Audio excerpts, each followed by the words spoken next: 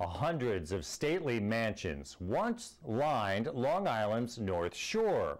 It was known as the Gold Coast, and the homes represented the island's wealthy and privileged class.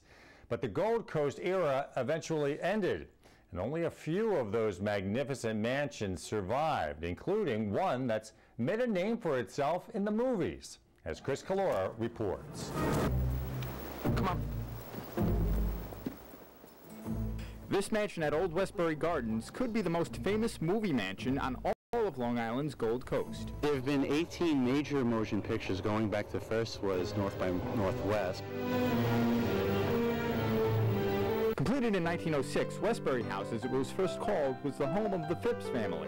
Steel fortune heir John Phipps was the son of Henry Phipps, a partner in the Carnegie Steel Company. It gives the impression of being very old. It's Charles II style, so you'd think you'd step back into the mid-17th century.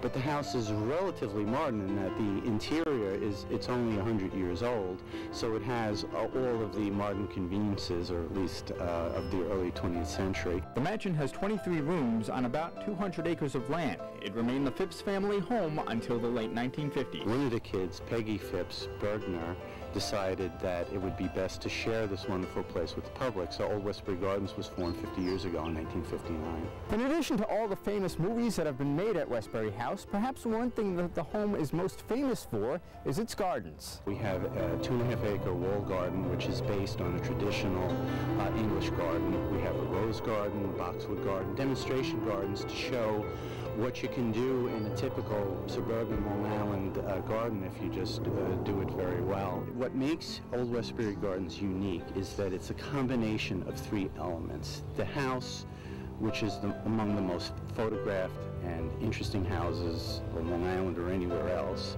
The gardens, which are indescribably beautiful, and there's the events that you can come for, from April right through Christmas time. And the combination of those three things is what makes Old Westbury Gardens really special. So either enjoyed on the silver screen or in person, Old Westbury Gardens remains open to the public as one of the most accessible of the surviving classic Gold Coast mansions. In Old Westbury, Chris Calora, LI News Tonight.